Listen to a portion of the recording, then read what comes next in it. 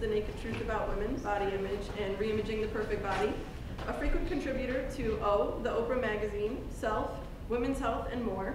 She also blogs at healthbreaksloose.com, the Huffington Post, and thebump.com, and is a body image consultant for Dove.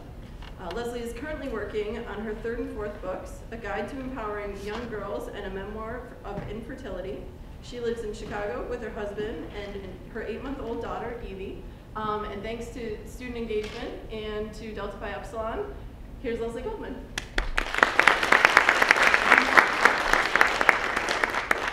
Hi, this worked out so well because, you know, I met Rachel and Marilyn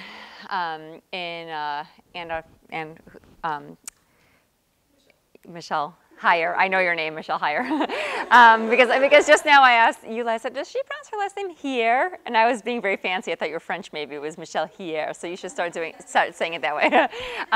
We met in Miami, and then when they came up to me afterwards and said, we'd love for you to come to our school, I found out that the school is just 10 minutes away from my in-laws' house. So we made a family road trip, and we all came up here on Saturday and have been here ever since. And my favorite bakery, I think, is right around the corner, Dakota Bread. Is that just right by where we are, I think, on Orchard Lake Road? So I always go there and get bread.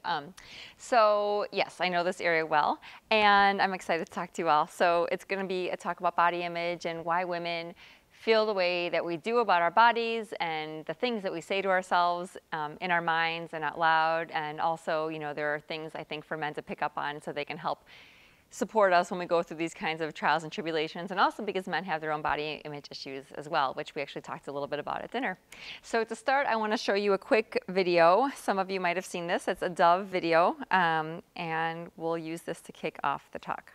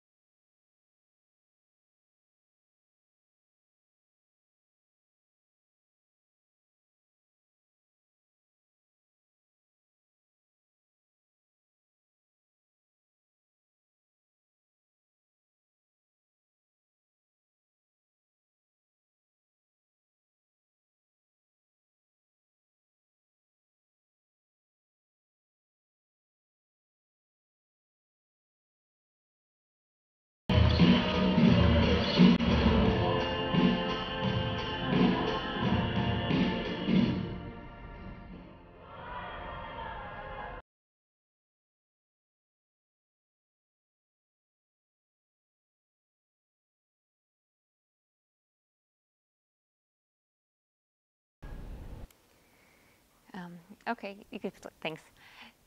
So when I gave this talk in Miami, it was the first time I'd seen that video, which I'd shown literally 50, 60 times before.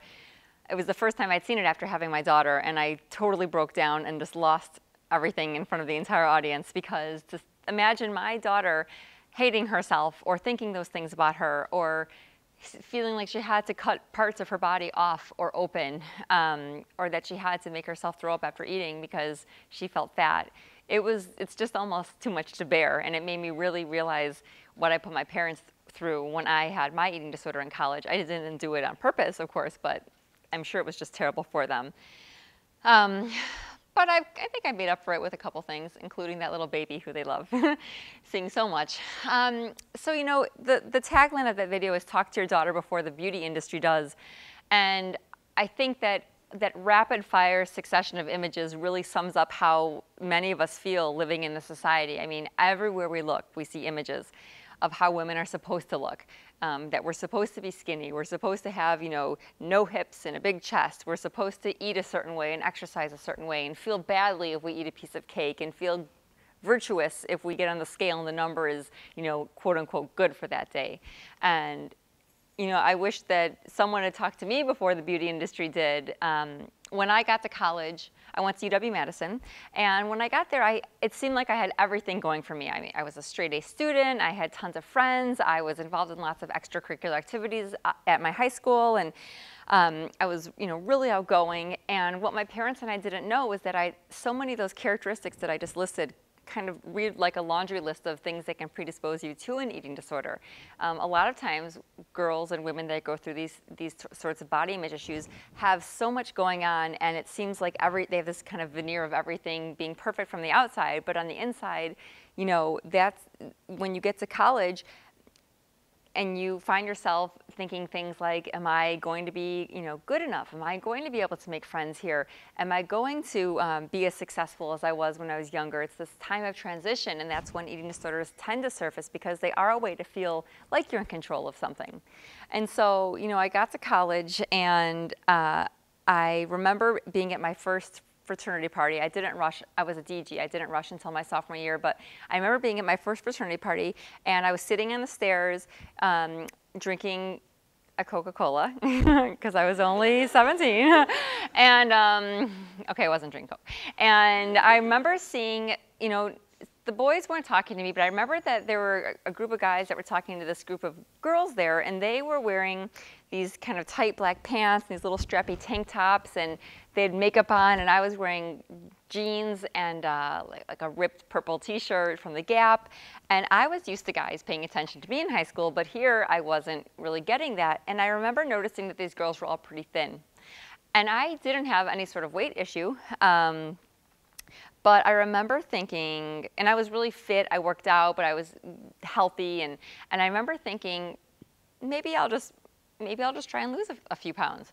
And I thought, tomorrow, instead of going jogging for half an hour, which I would normally do, maybe I'll go jogging for 45 minutes. And so I just kind of kicked up my workout routine a little bit. And I remember, for some reason, this image of Cindy Crawford popped in my mind. I remember I'd read that Cindy Crawford, who was my height, weighed 128 pounds. So that number, which I'm sure is not real, because there are Great Danes that weigh more than 128 pounds. I mean, that is not a lot at all for someone my height to weigh. But I remember that kind of becoming this sort of goal in my mind. So the next day I started, working out a little bit more and eating just a little bit less. I was a nutritional sciences major, so I felt like I could, kind of beat the system, and I maybe, instead of a big bowl of cereal and a bagel and fruit for breakfast, I just had, some cereal and some fruit. Just a little bit. And, those changes were enough to make a difference, and I lost maybe 5 pounds. And I started getting compliments from people. People would say, oh, you look good. Did you lose some weight? Because those two sentences always come together. No one ever says, you're losing weight. Is everything okay? It's always, you look good. Did you lose weight? And I've done it too. I'm guilty of saying that to people too.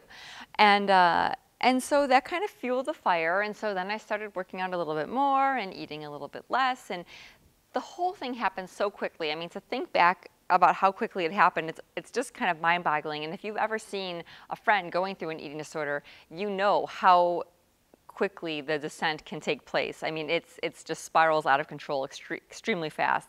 And so, every morning I would wake up and go down to my gym, to my dorm had a gym, and I'd go down to the gym every morning and weigh myself on the scale. And I remember one morning, maybe 2 months later, pushing the little, bar over on the scale, and it read 128. And so, Cindy Crawford territory. And I had been doing, my mom had been sending me care packages with Swedish Fish and Rice Krispie treats, and I would just kind of give them to the people, my other friends on my floor, including my husband, who, would gladly accept all the little treats. And I remember seeing 128, but I did not look like Cindy Crawford. I had just dark circles under my eyes. I still have them, but the baby is responsible. I remember my watch being down by my elbow. I had no chest. The baby is responsible for these two. I'd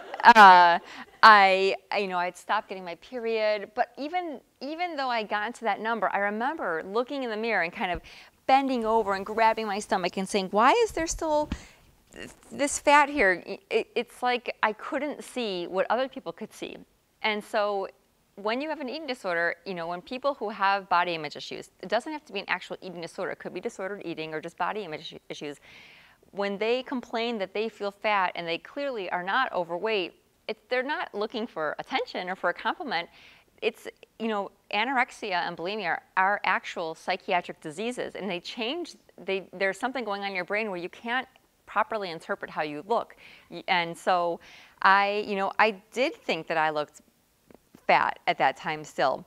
And I remember going home for Thanksgiving. It was the first time my parents had seen me in a few months, and obviously everyone was pretty shell-shocked.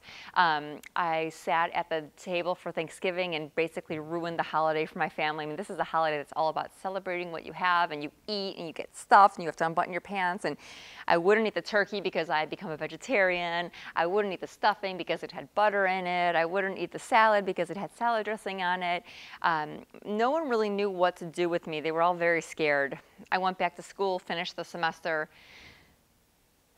and when I came home, my parents basically said, we're going to get you help. We're going into a treatment facility. There was a hospital nearby.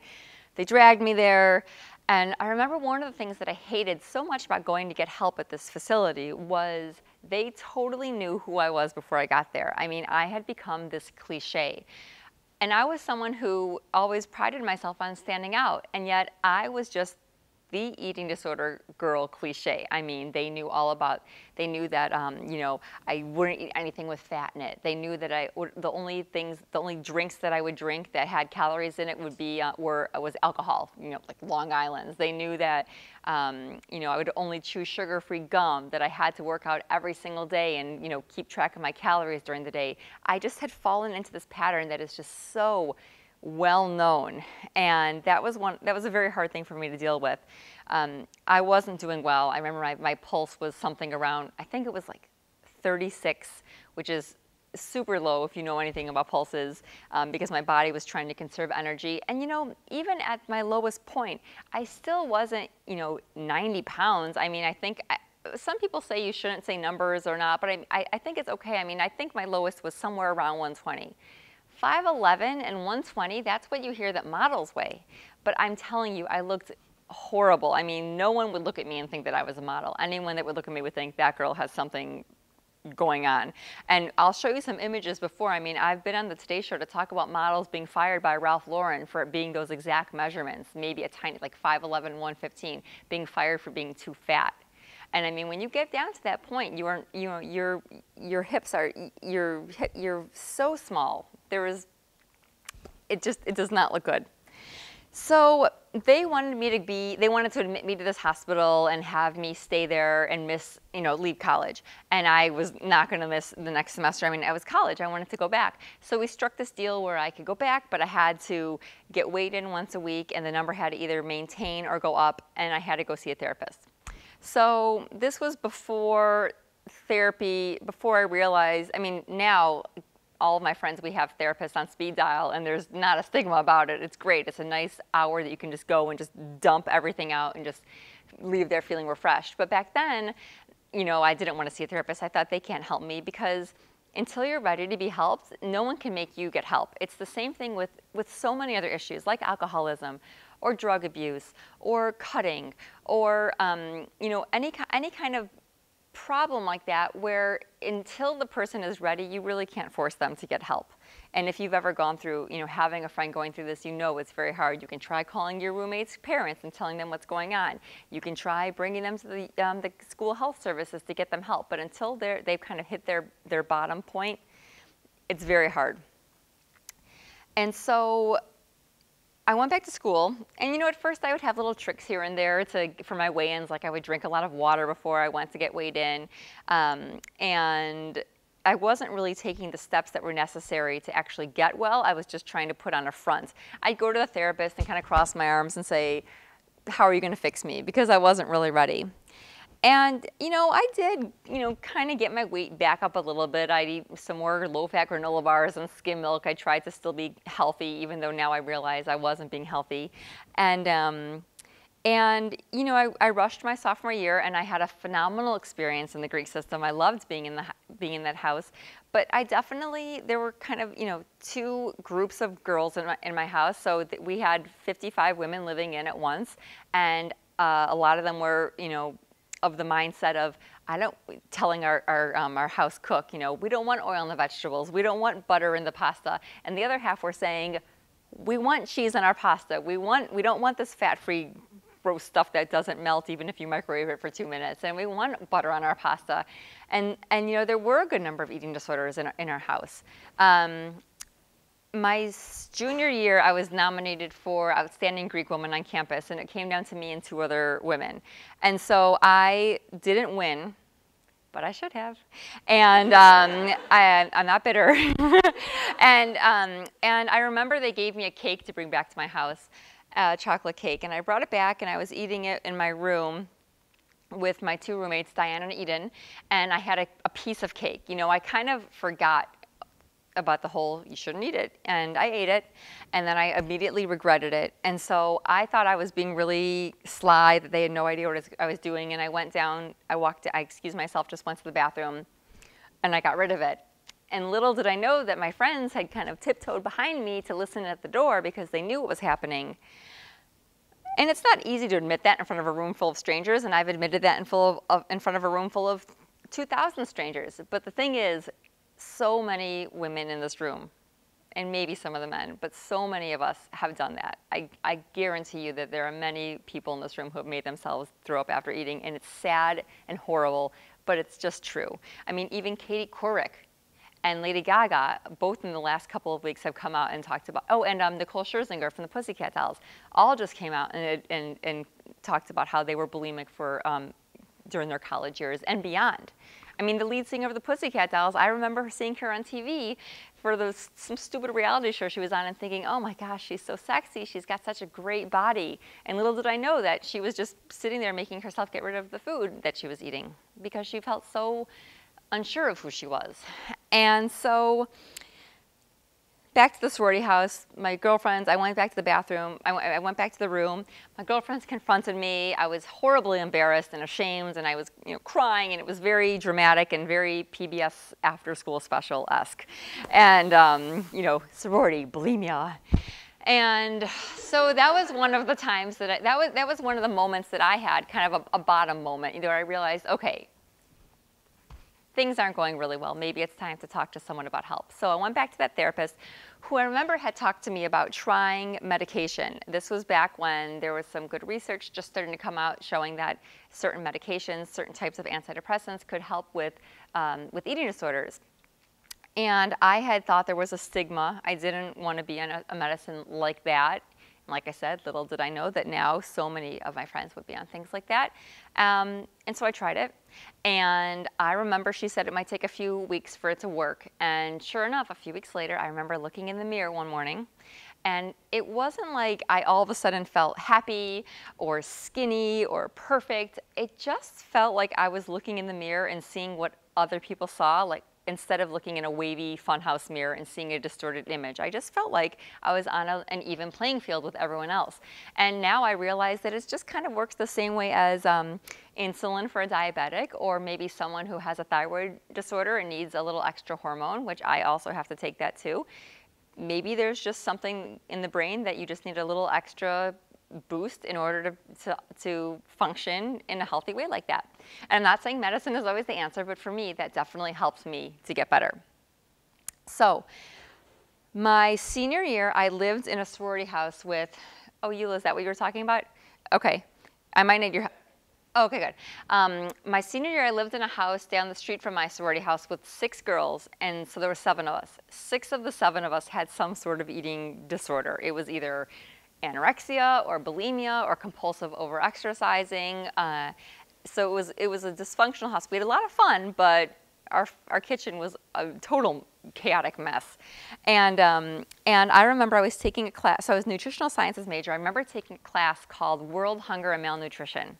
And one day when I was getting ready to graduate, so it was towards the end of my senior year, and I had just made this decision that I was no longer going to become a doctor. I was not going to go to medical school. I was withdrawing my medical school applications because I wanted to become a writer.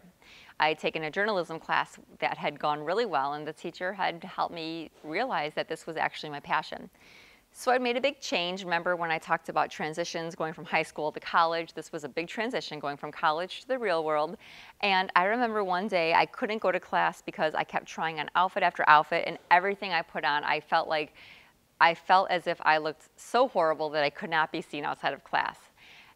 And this is a class where we're literally learning about children who were starving and suffering from various malnourishing diseases because they didn't have access to food. And here I was, a happy, or a seemingly healthy woman with access to so many resources, and I was restricting what I was eating because I felt too fat.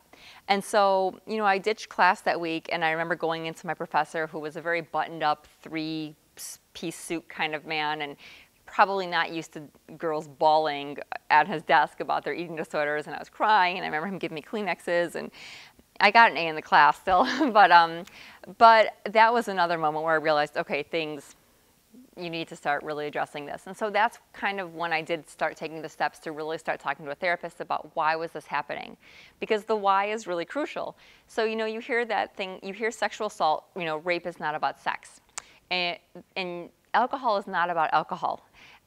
Just like that, eating disorders are not about food, and they're not about calories. They're about going through some sort of issue in your life where it's so hard to actually work on that issue and so scary and daunting that you pick another way. It's much easier to worry about how many calories you just burned on the Stairmaster, or how many fat grams you ate, during the day, than it is to think about, am I doing what I wanted to be doing in life? Am I going to be successful? Am I going to find a partner to share it with? Am I going to be happy? It's like a security blanket. It's like a coping mechanism. With self-injury and cutting, it's not about the actual cutting. It's about, feeling so numb or so much pain in a certain area of life that you would actually prefer to feel the pain of hurting yourself than you would to feel those actual other real emotions. And so until you can actually grasp that and realize that, you can't really, I don't think, get better. So a lot of people will ask me, I have a roommate who has an eating disorder, how do I make her get better?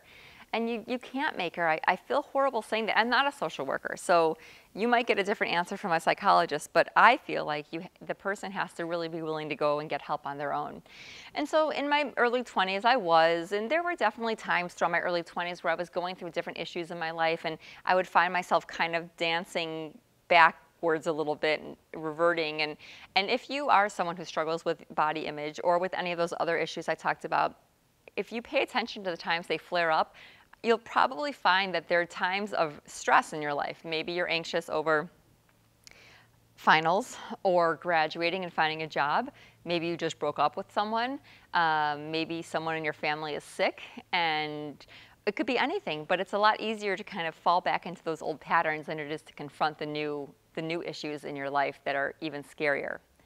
So I became a writer, and I'm so glad that I did that. And I was hearing, like, Sarah is a physics major, one of the women I went out with tonight, and I was thinking, oh, I took a physics class. I can't even fathom doing that every day, all day long. But so I made the right choice. I became a writer, and one of the first things I did was I wound up writing this book, Locker Room Diaries. And so this book is all about life in the women's locker room. And it's not as sexy or titillating as it might sound. I basically, I work out a lot, and I would be in my locker room because I get super sweaty when I work out, like Michael Jordan sweaty. And I have to shower. I can't get in the car and drive home. And so I would be in my locker room, and I would overhear women talking about their bodies and the things that they would say and the way they would treat themselves. It was so sad to hear, and I was guilty of doing it too. And just seeing women look at themselves in the mirror and say, oh, or grimacing when they look at parts of their body. And we have this big carnival-esque scale in our in the locker room. It's huge, and you have to step onto this register. And I would see women waiting in line to get on the scale. Or we actually have another scale, more of a medical scale in our locker room, and I would hear women say to each other, which scale is better today? Because one scale might tell you weigh 145, but the other one says you weigh 147, and you for sure want to get on the 145 one, even though you weigh the same on both of them, actually. And so I started listening, and it's not considered eavesdropping if you're doing it for journalistic purposes. So I would listen and, have my little notepad and start writing things down, and pretty soon I just kind of began amassing all these different anecdotes, and that's what the book is about. And so each chapter is a different aspect aspect of life in the locker room. There's a chapter on boobs. There's a chapter on modesty. You know, why do some women feel okay walking around totally naked with their towel in their hand like it's their purse, and other women scurry off to the stall and change in the, you know, without anyone seeing them. There's a chapter on race and ethnicity and how is the locker room experience and just being naked in general and appreciating your body different for women from different backgrounds. There's a chapter on beauty rituals and the crazy, bizarre things that women do, like applying wax to our skin and ripping the hair out by the root and things like that. And a chapter on, you know, being overweight and how today it's kind of still okay to make fun of people who have weight issues because, you know, it's like the last remaining stigma. Meanwhile, women who have weight issues on the other end of the spectrum, like what I had, are almost lionized in our society and kind of treated like they have such incredible willpower when really they can just be the same issue, just different ends of the spectrum. So I wrote the book, and the book paved the way towards writing for magazines, and I started writing for women's magazines, which is what I do now pretty much full-time. I'm full-time freelance, and it's great. I mean, I get to write about different topics every single day, but you know, I'm well aware that many magazines portray the very images that make some of us, or all of us, feel badly about our bodies, and that have made me feel badly. And so people ask me how I rectify that in my mind, and I guess I say I choose to write for magazines that I feel portray as positive and strong of an image as possible. I feel like Fit Pregnancy and O and Self portray strong, fit women. Don't get me wrong, they're still airbrushed like crazy. My body image book cover photo was airbrushed. They made my hair look thicker, they put gloss on my lips, they smoothed out my collarbone, and that's a body image book. And you know, one of the things that I really want you to leave this talk, actually probably the most important thing, is just realizing that every image that you see in life has pretty much been altered in some way. And you know, we can hear it and we understand, yes, the Victoria's Secret models don't really look like that, but they really don't. And until you kind of see some before or afters, and I want to show you them, you don't really grasp the fact that everything that we see has just been either, you know, waists have been carved out, and cleavage has been added in, and pimples have been erased, and hair has been, you know, fluffed up. And so the images that we compare ourselves to, they don't even exist. I remember reading a quote by Cindy Crawford where she said, "Even I wish I looked like Cindy Crawford," because she doesn't. So let's look at a couple pictures. If we can put the lights down, that'll help you to see them. So let's see this one. Okay, so this is Faith Hill on the cover of Red Book, and it's going to toggle back and forth between the before and after. So this is the before, and that's the after. So if you look at, like, first of all, look at this part of her back and shoulder. You can see how it was kind of shaved down a little bit. Look at her arm. You can see how her arm was slimmed. You can see how her leg was slimmed as well. It might be hard to see, but she had some wrinkles under and around her eyes that were taken away, some flyaway hairs that were taken away. Her collarbone was softened. The little part that we call like the bra back fat area was taken away. And you can also see in her before picture, she only had one arm, but in her after picture, she has two. So an arm was just added, an arm that doesn't exist was just added in. Let's see, this one, this is actually, so this is just a photographer who shows his work online, his work with airbrushing. So here's a picture of Eva Longoria, and I think her manager. This is the after picture, and when I scroll over it, you'll see the before. And you can see the difference between the before and after. So you see she has a full face of makeup was basically added in the after. Eyeshadow, mascara, eyeliner. The green of her earrings is intensified. The whites of her teeth are whiter. Even things like the lighting over her chest, you can see was added in to make her chest look bigger. You know, her skin just looks, and I mean, look, she's gorgeous in real life. There doesn't need to be any changes made. But this is the image that we see when we look. And it doesn't look totally distorted. That looks totally normal to us, but it's all fake. The guy got a makeover too, look. Look at his skin is all, you know, has been totally brightened. And they didn't give him hair though. Here's another one. This is Nina Garcia from Project Runway, and here's her after, and here's her before. And honestly, if I had shown you, I know we're like, oh God, Nina Garcia. If I had shown you her before picture, you'd think she looks great. But her after picture, she looks decades younger. Makeup has totally been added. I mean, everything, even like, look at her little necklace and how, this is what it looks like before. And after, there's that little glimmer, that shine that was added onto it just to make it look extra special. Oh, I never realized this. Look, she's got no earrings on here, but here she has earrings. And this is one other one. This is not a famous person. I just think this is funny because look at her. This is her after. This is her before. They just changed her outfit. She didn't want to get dressed for work, so she just showed up in her sweats. Okay, this will look later.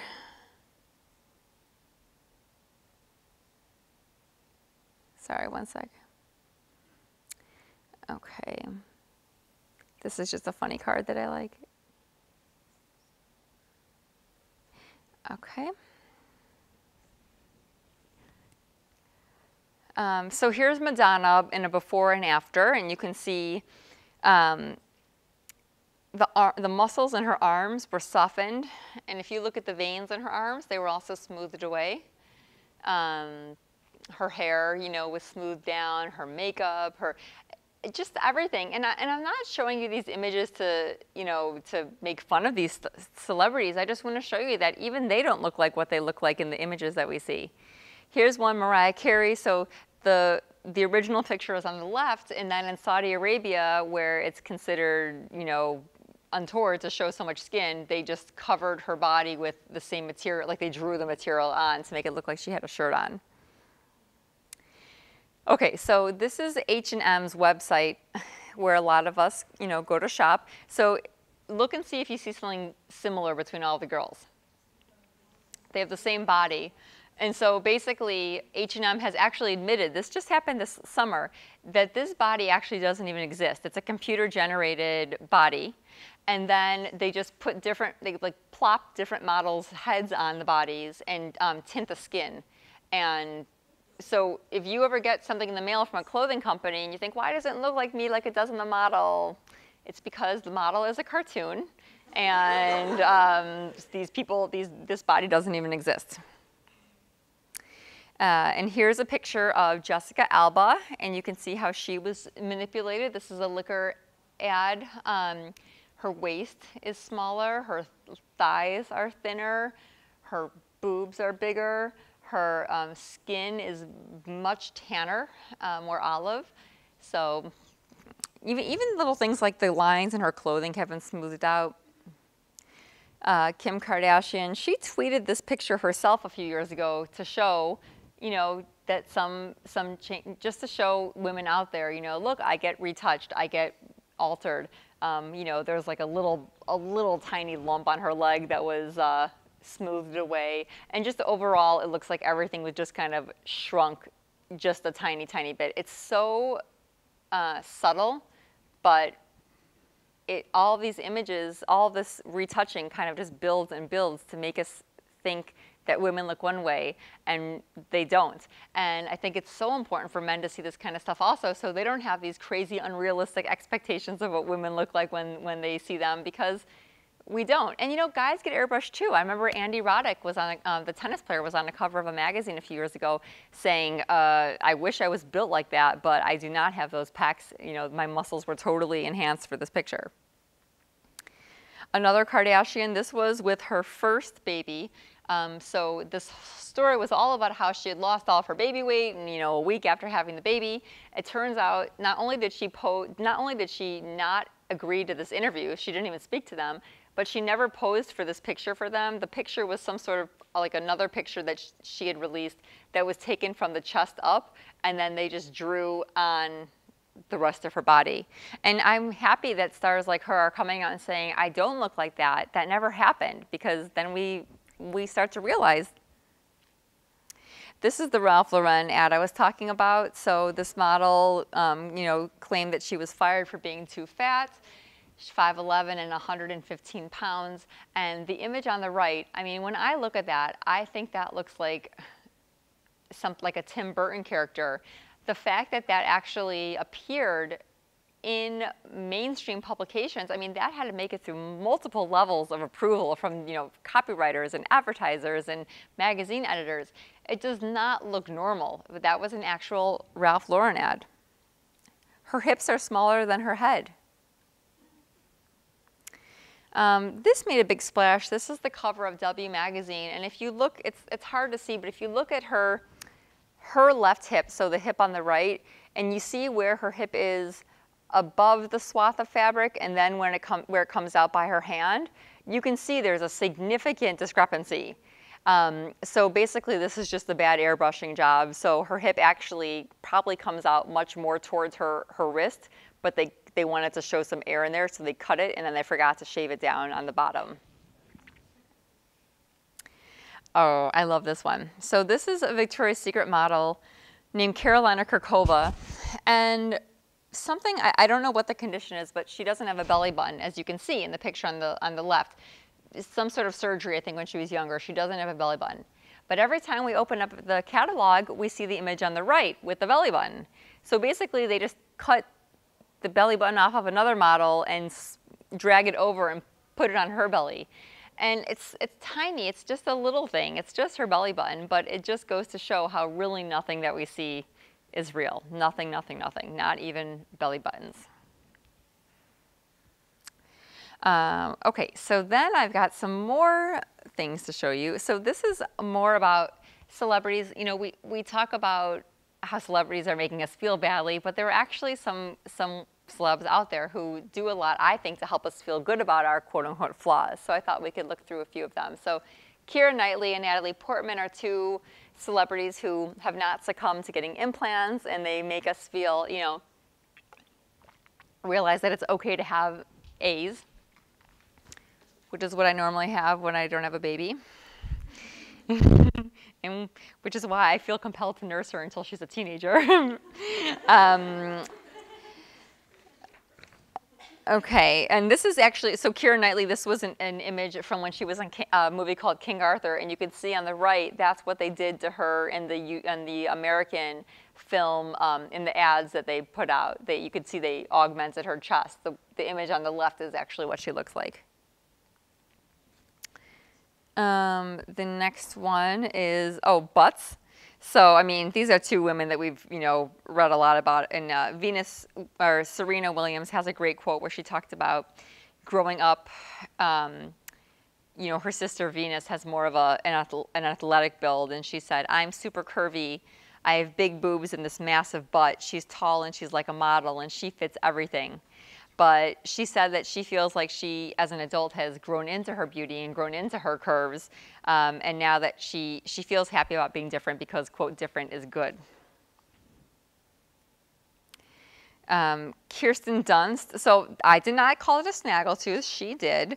Her exact quote was, I love my snaggle fangs. They give me character and character is sexy. And so her and Jewel and Anna Paquin and Lauren Hutton, the famous supermodel, are all good examples of, the fact that you don't have to have braces, perfect teeth to have a great confident smile. Scars. So Padma Lakshmi, who is on Top Chef, has a crazy scar going down her arm, and she always wears sleeveless tops. It's one of her trademarks. She almost always wears sleeveless tops. And so she's talked about how she used to always cover it up. She was in a bad car accident when she was a child in India, and she has talked about how she used to always cover them up, and then she was discovered as a model, and the man who discovered her was so into the scar, and he said, we have to show this on the runway, and he started dressing her in sleeveless tops, and a star was born. And Tina Fey, you don't often see it. I know that she takes photographs from the other side a lot, but she has a really big scar on her face from a really bizarre childhood violent attack that she was in when she was really little. And but when she's on the cover of magazines, they airbrush it out. But you can see it there. And these are two women who are, regarded as being attractive, and they've got pretty big scars. Buff arms. So Michelle Obama was the first First Lady to pose for her official White House picture in a sleeveless top showing her arms, which have been dubbed post-Title IX arms. Cameron Diaz has some pretty serious guns too, so I feel like they help us, feel like it's okay to have, nice, strong, muscular arms. Leah Michelle, she's got a good quote about her nose. She told People magazine, "I grew up in this typical New Jersey town where everyone looked the same. If you didn't have a nose job, you were about to get one. Agents and casting directors told me to get one, but my mother said, Barbara Streisand never did, and neither are you." I mean, whoa. These are two women who show that, it can, they can be big and you can still look fantastic. And I have no more words about this. But Sofia Vergara had a great quote, and from Modern Family. She said, "I'm a woman, but I'm super exaggerated with my boobs, my ass, my makeup, my accents. When I get ready for an event, I always look at myself in the mirror and I say, I look like a transvestite." I love it. I also love the fact that she's actually a natural blonde. You might have read that in magazines. She's talked about the fact that she dyes her hair black. So I think that's cool because so many of us feel like we have to dye our hair blonde. Present company excluded. I get highlights, we feel like, blonde is, what you need to be, but she's a great example of how gorgeous dark hair can be. Like my friend Michelle Heyer. Okay, celebrities that make us proud to, be plus size. I mean, Melissa McCarthy is an Emmy winner. Adele is a, blockbuster singer, and neither of them are, tiny little things. And, they're both beautiful and funny and wildly successful. Do I have any more? Let me see. Oh, yeah. I like this quote. So Lady Gaga, I think, is a great example because she's someone who's not conventionally considered drop dead gorgeous, but she is, extremely successful and a fashion icon. I love this quote. "When I wake up in the morning, I feel just like any other insecure 24-year-old. Then I say, bitch, you're Lady Gaga. You get up and walk the walk today." I know, we should all just put that on our mirrors and just take out her name and write our own name. Bitch, you're Leslie. You get up and walk the walk today. I hope I can say bitch. Kate Winslet. This was great because she came out, she was retouched on the cover of GQ, and she came out and said, "I do not look like that, and more importantly, I don't want to look like that." And so I think she might have even sued the magazine for doing that. Kate Winslet is a big body image hero. She does stuff like this all the time. She refuses to be airbrushed and lets them get away with it, so she always comes out and says, "Hey, I was touched up, and I want everyone to see." I've got DeFi's motto on the bottom. This is another one, Gabrielle Sidibe, who was in Precious. And so this woman offered us a leading lady unlike anyone we'd ever seen. I mean, she had this gorgeous dark skin, and she was plus size, and she was the it person of the year. And her quote, if you can't read it, says, she said this to Oprah: "One day I had to sit down with myself and decide that I loved myself no matter what my body looked like and what other people thought about my body. I got tired of feeling bad all the time. I got tired of hating myself."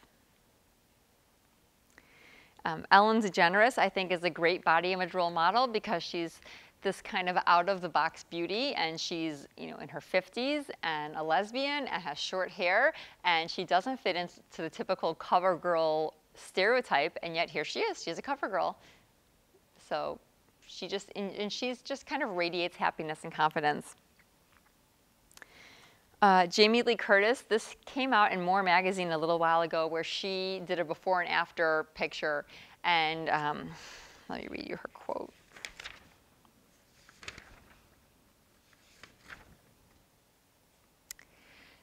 She said, "People assume that I'm walking around in little spaghetti strap dresses. It's insidious. Glam Jamie, the perfect Jamie, the great figure, blah, blah, blah. I don't want the unsuspecting women of the world to think I've got it going on. It's such a fraud, and I'm the one perpetuating it. And so later in the story, they revealed that it took her 13 people to look like that in her after picture. And actually, I don't know if you saw on the cover of on my homepage, there's a picture of me posing with Beyonce, who is actually my best friend, if you don't know. And so I met her back on a Today Show appearance. She wanted to be here, but she was busy. So when I met her on this, the topic of the segment was her mom had created this line for Walmart of clothing that fits women of all sizes from 2 through 20. And so I didn't even know she was going to be on. There were a bunch of models that came out in clothing, and the 5th model was Beyonce. And so at that point, I was basically like, I don't even know why they didn't just take me off the stage. It was like I didn't even exist anymore. And she was on, and when we were done, I took a picture with her and her mom, and I didn't realize that throughout the course of the segment that the room had filled up with her entourage. She had a stylist, a manicurist, a makeup artist, a hairstylist, a security person. Probably her trainer was in there. She had this huge team of people that was making her look the way that she looks. I don't know if I usually have a picture of her on the cover of a magazine where you can see that her skin color has been tinted different shades depending on the magazine that she's in. Some make her darker, some make her lighter. And one thing I will say about her, which is when I posed for the picture with her, so it was me on one side, her mom in the middle, and her on the other, and I got to touch her elbow from behind, and her skin was super soft. And there is no airbrushing that. So Beyonce has super soft skin. And that's actually my claim to fame, is that I touched Beyonce's elbow. And I'm sure she's somewhere talking about that exact interaction right now. Pink is, I think, a great body image hero. She, she's a little more androgynous. She's got a more muscular body type. She's got short hair, and she sings these great lyrics that make us realize, that it's okay to be who we are, and don't put up with crap from people, and be confident in who you are. Helen Mirren is fantastic just because she shows that, it's not all downhill, once you hit 50. I think she looks phenomenal, actually. And then if you remember this with Tyra Banks, this picture was taken and she got all these horrible headlines were being written about her. It was awful, and she basically said what so many of us wish we could say, not just to other critics, but to the own critic in our head, which is this. I don't want to say yet another swear word in case I get in trouble. I think that's all I've got for picks. So what I want to do is do a quick reading from my book, and then we can maybe talk about, if anyone has any questions, or you can come up to me afterwards.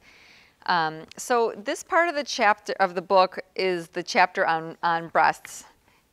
Maybe you've heard me talk about them already. And so this sub-chapter is called Sizing Up the Competition, or Seeing My Maid of Honors / Husband's Ex-Girlfriend's Boobs for the First Time. My husband, Dan, was my best and closest friend for nearly a decade before we got married. And throughout that time, he made it fairly clear he wanted to take our relationship to the next level. Dan is smart, funny, handsome, loyal, everything a girl could want. So I did what any woman in her right mind would do. I ran. Therefore, it was only a matter of time before he was snatched up by an equally amazing woman, Trish. In fact, I introduced them. That's because Trish was fast becoming one of my closest friends, and we had been spending a lot of time together. Besides, I was happily dating someone else, and it delighted me that these two had found each other. Did I mention yet that Trish has 36 double Ds? I say that not because her breasts had anything to do with her getting together with Dan, but because the first time I saw them in their full glory, when I took her to my gym on a day pass, I nearly passed out. My God, were they big. And full, and tan, with no tan lines. Sure, they weren't as perky as mine, but who needs perk when you can strap on a bra and have natural cleavage that tickles your chin? I must admit, when Trish pulled her harness of a sports bra over her head that day in the locker room, my eyes were drawn to her nipples as if by some magnetic force. It was like a blip, blip, blip. If boobs were people, mine were Katie Couric and hers were Marilyn Monroe. 6 months later, Trish and Dan had broken up, my relationship had ended, and I realized I was ready to start something with Dan. Now, in the past, I've had major jealousy issues when it came to boyfriends, ex-girlfriends. The kind of issues that lead to hyperventilation, crying jags, and one very special knockdown drag-out fight in a Dairy Queen parking lot. But with Trish and Dan, it was different. I was never jealous. I never pictured them in bed together or anything of that sort. If I did, how could I have asked her to be the maid of honor at our wedding? There were definitely times when I found myself thinking back to that unveiling in the locker room and wondering whether my breasts measured up to the pair he had most recently seen and touched. I never voiced these concerns to either of them, but they existed. Was I too small? Could he settle for wine glasses instead of goblets? In retrospect, I realize how ridiculous these thoughts were. Dan treats me like an absolute queen. Should something horrible happen to my breasts, he would kiss the scars as if they were made of gold. And besides, although Trish and I are both nearly 6 feet tall and admittedly ask whether we're sisters when we go out together, our bodies are built too differently to be compared. She's curvy and voluptuous, I'm more athletically shaped. Soon, Dan and I, after 10 years of friendship, were engaged to be married and registering at Crate & Barrel for wine glasses. But what about the locker room experience for women who feel awkward with too much junk in the front? For example, unbeknownst to me, Trish, my fabulously filled out friend, was not only teased as an early developing child, but is now asked, sometimes by complete strangers, whether her breasts are fake. Trish admitted she doesn't remember the first time she and I stripped down together, but she's sure she was thinking something to the effect of, oh my gosh, I hope she doesn't think I'm gross and have the biggest boobs ever. When in the locker room, she said she almost always attempts to push her chest as far into the locker as possible while taking off her 2 sports bras. That Trish feels the need to hide what so many others would envy makes me sad, but for her, they're a hassle and a nuisance. I asked her whether she could recall seeing my chest for the first time that day in the locker room, and she thought about it for a second and said, although she wasn't sure it was the first time she'd ever seen them, she remembered being surprised that they didn't touch my torso. They were completely suspended in midair, she described, as if such a feat were worthy of a Nobel Prize in physics. Oh, engineering. She said, I would need some sort of pulley system to achieve that. But that's one of the great things about Trish. She's not afraid to laugh at herself. Sometimes when it comes to body image issues, mild self-deprecation can help take away the sting of perceived flaws. But naked, Trish is gorgeous. And to quote Terry Hatcher in Seinfeld, I always tell her, they're real and they're spectacular. And you all are real, and you all are spectacular, and I want you to remember that. And you can come up and ask me anything. I clearly don't hide anything. And you know, if you don't want to ask something, we can open it up to discussion now. And that's the end of my talk. So thank you so much.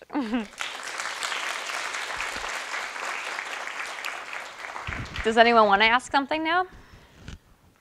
Or are we shy? Okay, then afterwards, just feel free to come up and say whatever you want, okay? Thanks.